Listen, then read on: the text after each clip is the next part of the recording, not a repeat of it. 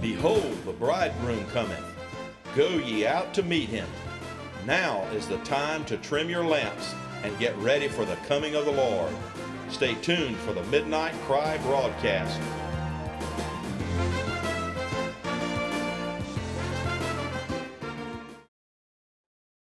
Praise the Lord. It seems like we got a theme going this morning, and I believe it's because we all need encouragement. There's a lot of things going on, and the devil's not happy. Glad he's not. But he's one we don't need to fear. We need to, come together. One of the biggest things about the body of Christ is not, some highfalutin thing. It's just encouragement. It's just coming together and being faithful to gather together, because every one of us is frequently, almost continually, in need of encouragement. And the reason we need encouragement is because there are so many things in this world that would discourage us, that would rob us of our courage, cause us to, to give in to fear, give in to every kind of negative thing, which really is all summed up in one word: it's unbelief. And the Lord knows, however, our weaknesses. He knows where we're at, and He longs to encourage us. So I don't know how much time this is going to take. I'm just going to go ahead and look at a familiar passage and remind us, and myself, including myself, of this passage in Mark chapter 4. It's familiar to us. But it surely illustrates not just it gives us a real incident, but it's a pretty good illustration for us right now where we're at in our individual walks with the Lord.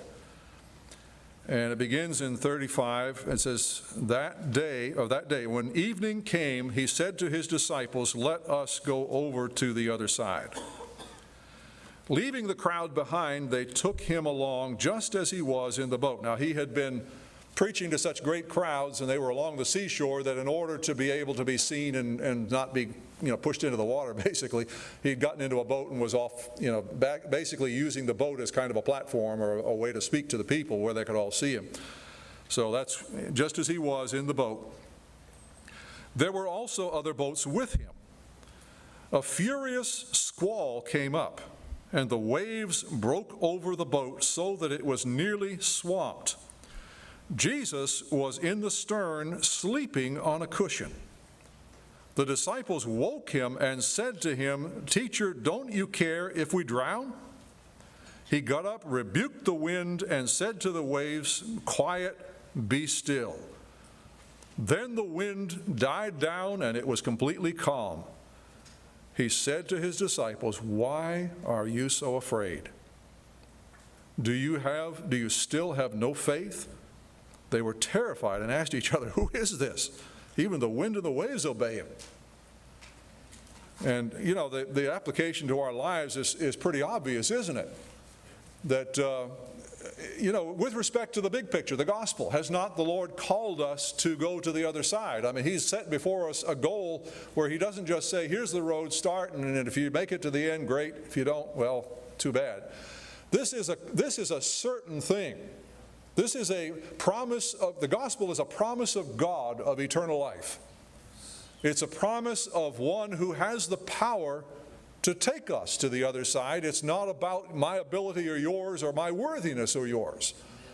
It is based entirely upon the purpose and the will of God, as was the case here. God had a reason. This was not just a random, hey, yeah, this nice day for a boat ride. God had somebody in mind in this particular incident that He intended to reach. And I'll tell you, when Jesus said, let us go to the other side, we know from His own testimony that He just didn't do things at random, did He? There was such a close walk with His Father that when He did something, it was purposeful. I appreciate, and many people have commented on how Timothy emphasized so many times in his one message that night about the fact that we have a purpose. And Jesus came to the earth to fulfill a purpose, and that particular day, the purpose of God, not just something, a nice thought of a man, this would be a nice thing to do. The purpose of Almighty God, the God of the universe, was wrapped up in a man who was in a terrible, terrible bound condition, full of devils, hopeless state. You know, you remember the man who had all the legion of demons? Well, this is where this is going. But the God of the universe saw that man, had a purpose to send his Son completely away from the crowds to help one man. I'll tell you, we've got a God who is interested in the smallest details of our lives as well. There's nothing random. And a lot of the distress that we deal with, a lot of the anxiety, a lot of the fear, a lot of the unbelief that we struggle with on a daily basis is somehow failing to see the sovereign hand and the purpose of God that is at work in our lives. We forget that He's in control. We forget that everything is purposeful. Even the distressing things of our lives, we forget that in everything God is at work, that His hand is with us. He hasn't left us. Not only that, the promise of God is not undermined in the slightest based upon the ups and downs of our feelings and our experiences. And it's pretty evident to me that a lot of us are experiencing some of the downs. And we're, our emotions are not on a very high level necessarily. Now, maybe yours are. Mine certainly aren't. I came in like Ron, feeling very, very, weak and not knowing what, I had some thoughts yesterday and they evaporated. Well, praise God, they need to evaporate if they're not what He has for today. But God hasn't gone away. God's faithfulness is not measured by my emotions. My spiritual barometer is not, how I'm feeling and what's happening in my life. The barometer is the promise of God. The unchangeable truth, the word of one who cannot lie, who has promised us in His word that He will take us to the other side. And I refuse to give in to the devil who would just overwhelm me with feelings and doubts and questions and fears of every sort, because they arise from things that will pass away. Every fear has to do with something about me, my will, what I would prefer to have, my comfort, my what are my prospects, what's going on in my life that threatens to overwhelm me. They all arise from these things, and we serve a God who's in control. Does this event in the life of Jesus not illustrate that perfectly? Because I have a strong feeling that the devil had a feeling when Jesus was heading that way. I don't think he was privy to God's plans. But I'll tell you, the devil sometimes has a way of kind of, I'm suspicious here. I don't know where he's going, but I better do something. Do you not recognize that the enemy is attacking us for a reason? His attacks should not discourage us, they should encourage us. Because it's the devil who feels threatened. He knows far better than we that he lost his power at Calvary. His power was destroyed by the cross and by the resurrection, and he knows it. He has only one weapon against us, and that is the lie. And the lie in this case that he told the disciples was, you're going to drown because there's a storm here that's too great for you. There's nothing, you can't bail fast enough to save yourself from this storm. And that's the kind of thing that he does with us. But if you will analyze, if you will really step back and think about everything that he plants in your mind and mine, it is a lie that is absolutely contrary to the Word of God, to what God has told us. And if God is putting you in that kind of a storm, and He is, then He's doing it not to discourage us, not to destroy us, but simply to cause us to reorient our faith so that we begin to have more faith in the promise of God than we do in the storm. Amen. Yes. Is there anybody here that doesn't need this, that doesn't struggle with these things? I would put up both hands very, very quickly, because we all go through the very same battles. The thing is, if those battles weren't necessary to change us, to shape us, what purpose would there be? But God has left us here so that we can learn to walk with Jesus. Did He not call us? We sang songs about peace and rest. Didn't Jesus say, come to me? Come to me, all who labor and are heavy laden, all you are weary and burdened, depending on the translation. You're tired. You know, you just, it's like you need a break. God, hold off the wind a bit. I'm really going under here. This is more than I can handle. Well, yes, it is. But our life following Christ is not about our ability to handle stuff. It's about our ability to let go and trust God and draw upon His strength and realize that we are in His hands. So Jesus' invitation was not to come to me and I will teach you the secrets. Come to me, all you are weary and burdened. I'll give you rest. Where does the rest come from? It comes from letting go, letting God just do His thing. And we just, you know, the problem is we don't like His thing a lot of time. A lot of the time. We would prefer that He would do things our way. We see, we're like, you know, back in Pilgrim's Progress, we're like the two pilgrims who were walking along a particular stony part of the journey, and they looked over the fence and there was a nice, pleasant meadow. What could be wrong in, I mean, it's right along, it's walking right along the path. What would be wrong in jumping over the fence and walking along that meadow, and at any time we could just hop right back onto the path? And how did that work out? Those of you know the story. They wound up in the castle of the giant Despair, being beaten within an inch of their lives, and until they remembered they had the key of prayer, and they prayed and God gave them strength, and the giant lost his power and they managed to get back onto the path. But oh my, we better walk the path the Lord gives us, not try to find the shortcuts, but simply learn how to draw upon Him, because in every point He is teaching us to rely upon Him and not upon ourselves. You won't find peace any other way. Might as well give it up. That's what the world is looking for. And yet the world, trying to do things its way, what does the Bible describe that as? That's the wicked.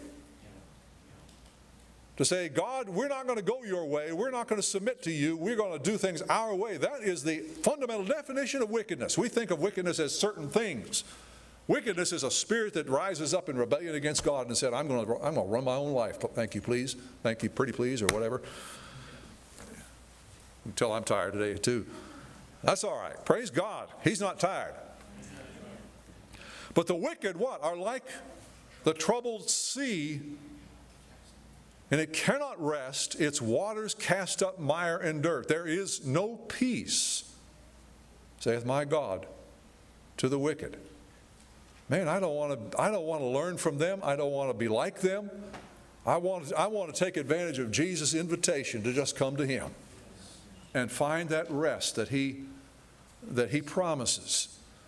And the first rest, of course, is simply when we come to the end of ourselves and realize that we can't do anything about our sins that separate us from God. We can't do anything about living for God in the strength of our own life. We just need Him to come in.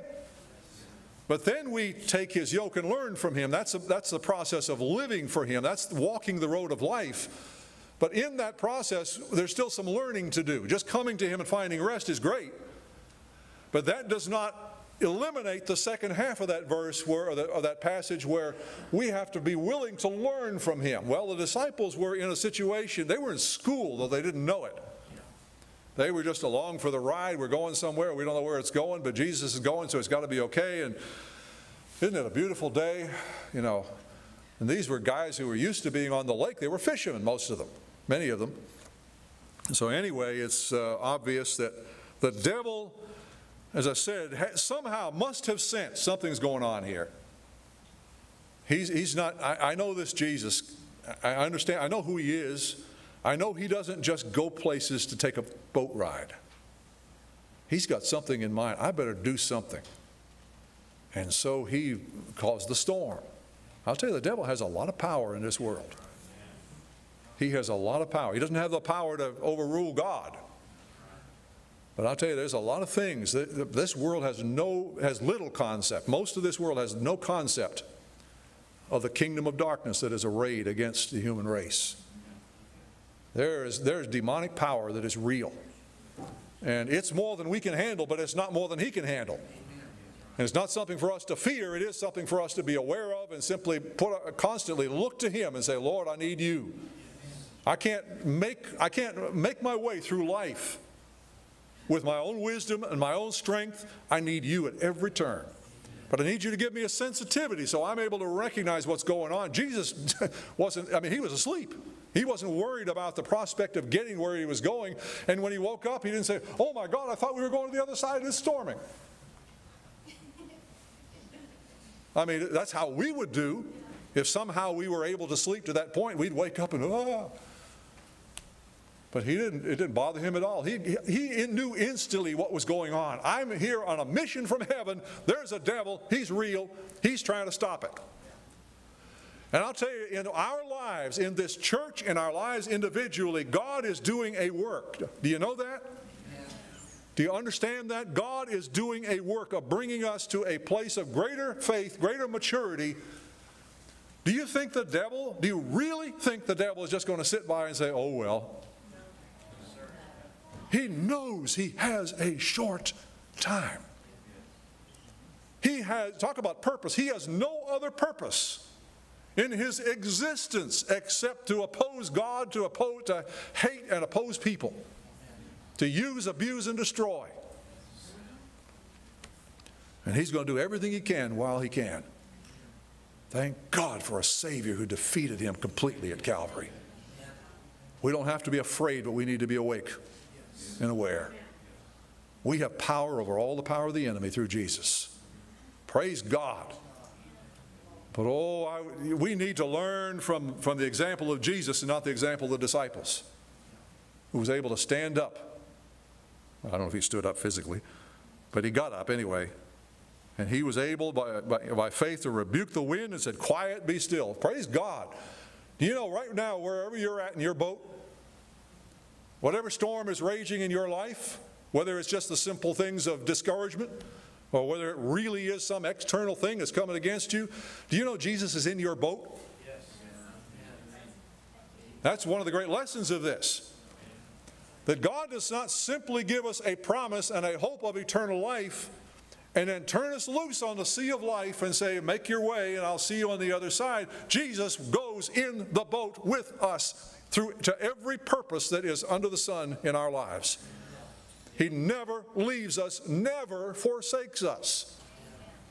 Now, many times he does not give us some physical, emotional indication of his presence.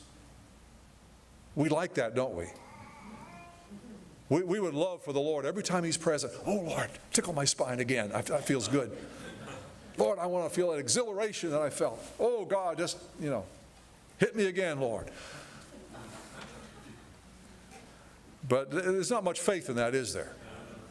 We get to depend upon signs and feelings and all those kinds of things. My God, I'll tell you, the people whose faith God prizes the most are those who can totally, by naked faith, just trust him in a time when there is no other reason to trust him. Did not Abraham, our father, do that? You tell me what reason he had to continue to be faithful and continue to trust the promise of God when he was 99 and Sarah was, 90 or something like that? And she wasn't going to have any children by any natural means. And there he was waiting 25 years, whatever it was. It was a long period of time. God had promised him a son and an heir. He tried to do it himself and made a mess. But I'll tell you what. Did that mean God had left him? Abraham, against hope, believed in hope and became the father of all them that believe. We're told in Romans chapter 4. I want to be one of his children and learn. But we don't learn this even just here. This is good. The Lord ministers. He ministers to our hearts. He sows seed in our hearts that has the ability to spring forth and to bring forth fruit in our lives. But we really don't learn it here, do we? We learn it when it hurts. We learn it when we need the truth of it. When that truth is the only thing standing between us and sometimes catastrophe. when we're sick, when we've lost our job, when, you know, some other circumstance in our lives, there's something that's really gone wrong. Oh my, we need to run to Him. We need to look to Him at that time and just give it to Him and just trust Him with all of our hearts and pray and walk in the faith in this Word and never give up. What reason is there ever to give up when we have the promise of a God who cannot lie and who has the power and the will to follow through with His promises? All power in heaven and earth belongs to our Savior. Oh man, I need it. I need His power. I need His strength. I need everything He's got. So praise the Lord. You know, the lessons are so obvious here, aren't they? Now, there they are. The promise of God, the presence of Christ in the Savior. Boy, I can come up with a nice sermon outline here, can't I? Do it the old-fashioned way. Well, that's all right if the Lord's in it. But anyway, He got up and He rebuked the wind and said to the waves, "Quiet, be still." Then the wind died down and it was completely calm. But that wasn't the end of the lesson, was it? Looks at the disciples. Why are you so afraid? You know, our natural reaction is, why, duh, look at the wind. You know, look at what we were facing. Of course we're afraid. What's the matter with you? But in this kingdom to which we have been called, Jesus has the right to look at you and me in our circumstances and say, why are you so afraid? Why are we afraid? We are believing more in our feelings, in our circumstances of life, than we are in the promise of God. And there's nothing that will bring about a weakness, an inconsistency, an immaturity to any Christian's life than to be in that state and just constantly fail to learn those simple lessons that the Lord wants to teach us. Praise God. You get the picture? You know why God's been doing things the way He has and why He's let the devil attack you? In this case, there was something mighty good coming. The attack of the devil was not a reason to be discouraged, but encouraged. To know the devil feels threatened. I believe he feels threatened here, not because we're anything, but because Christ is working. He is in His body. He's real. He's alive. He's here regardless of how you feel today. What's going on in your life, He is here and He's alive, and He longs to take us forward, and He wants to encourage us to stand strong in the storm, because there's good things coming. And of course, we think of good things as, oh boy, praise God, I'm going to get in there and have a vacation. Things are going to be wonderful and smooth. No, we're going to grow in our faith and our strength and our effectiveness and our Christ-likeness. There weren't too many times when Jesus just had it easy, were there? But there was always times when He had what He needed. He gave out what the Father gave Him, and He was effective. And that's where the Lord's bringing us. So praise God. I'm glad that He is so faithful to encourage us. I need it. I don't think I'm the only one, but He's faithful. Praise God.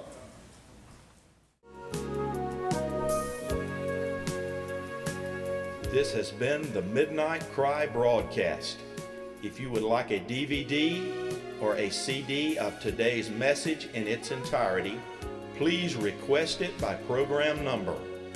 DVDs are $10 and CDs are $5. And for those who request it, we will send you our quarterly publication, The Midnight Cry Messenger, free and postage paid.